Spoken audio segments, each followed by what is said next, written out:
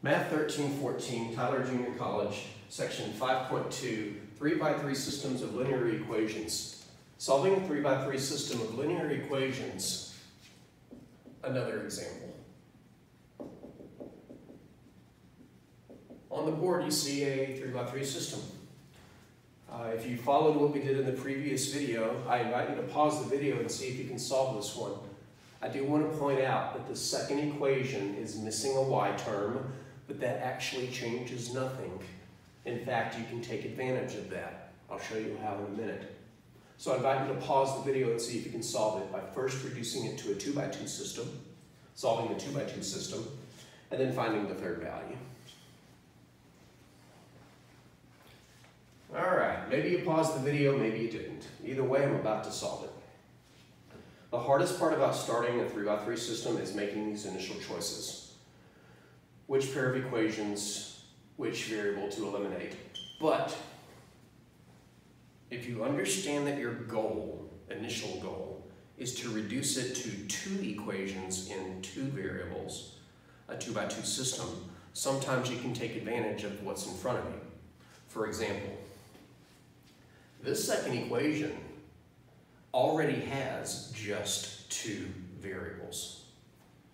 So why don't I make a 2x2 system that has only x's and z's? Now don't get me wrong, you can eliminate any variable you want twice. I can do the same thing I did before. Choose these two, eliminate the z, choose these two, eliminate the z, and create a 2x2 system that has only x's and y's.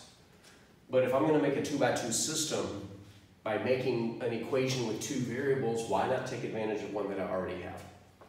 So I'm going to kind of bend this a little bit, because if you already have an equation with two variables, I would take advantage of it. Here's how you would take advantage of it. If we number our equations 1, 2, and 3, I'm already halfway to a 2x2 system. If I take equation 2, which is 2x plus 4z, I'll close the gap where the y would be, equals 20. To make a 2x2 system, I need another equation with x's and y's. So let me pick a different pair of equations and eliminate the y. I really don't have a choice. It has to be equations 1 and 3. Because if I pick equation 2 and 1, I can't eliminate the y's. There's not a pair of y's to cancel. Same thing with 2 and 3. So let's set up equations 1 and 3, specifically with the purpose of eliminating the y to give me another equation in x and z only.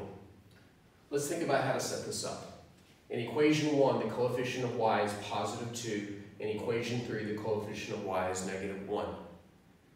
If the third equation's coefficient of y was negative 2, these would be an opposite pair. I can make a negative 2 appear here if I multiply the entire equation by 2.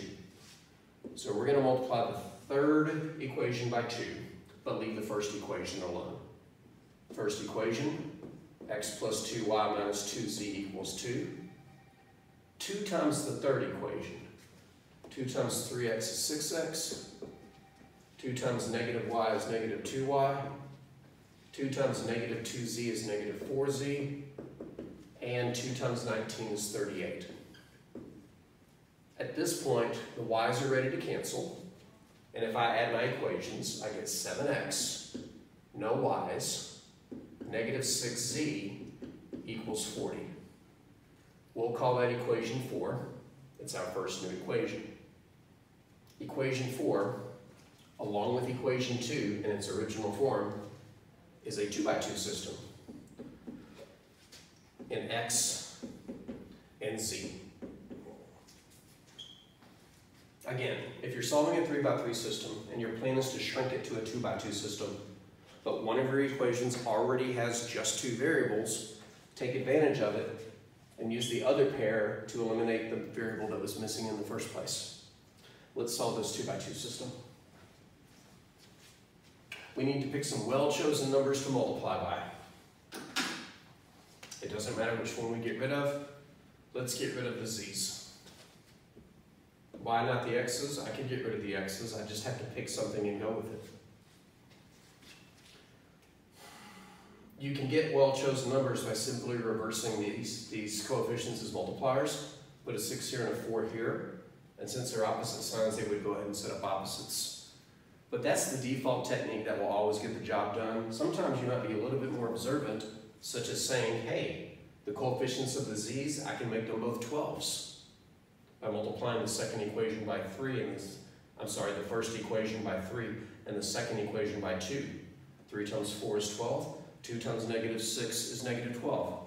There is always more than one way to set up an opposite pair for elimination. The way that requires no thought is switch these numbers and change one of their signs. But let's run with the 3 and the 2. If I triple this equation, I will get 6x plus 12z is equal to 60. If I double this equation, I'll get 14x minus 12z, there's my opposite pair, equals 80. And if I add these two new equations, 6x and 14x is 20x, the z's cancel, 60 plus 80 is 140, and if I divide both sides by 20, I get x equals 7. Be careful, we haven't finished step 2. Solve the 2 by 2 system, we need to find the other variable down here. We need to find z. So let's take x equals 7 and put it into either of these equations. Let's just use equation 2. 2x plus 4z is equal to 20. But the x is 7, so 2 times 7 plus 4 times z is equal to 20. 2 times 7 is 14, plus 4z is equal to 20. Subtract 14 to get 4z equals 6. And divide both sides by 4 to get z equals 6/4. Well, it's a fraction, big deal. I can reduce it to 3/2 though. That's going to happen. At least it didn't happen until the end. Oh wait, we're not at the end. We're only 2/3 of the way done, because we know 2/3 of the variables, and we've done 2/3 of the steps. To complete the solution, we have to find the missing variable, which is y. Just go back to any original equation. Well, don't go back to this one. You can't solve this one for y. It has no y to solve for.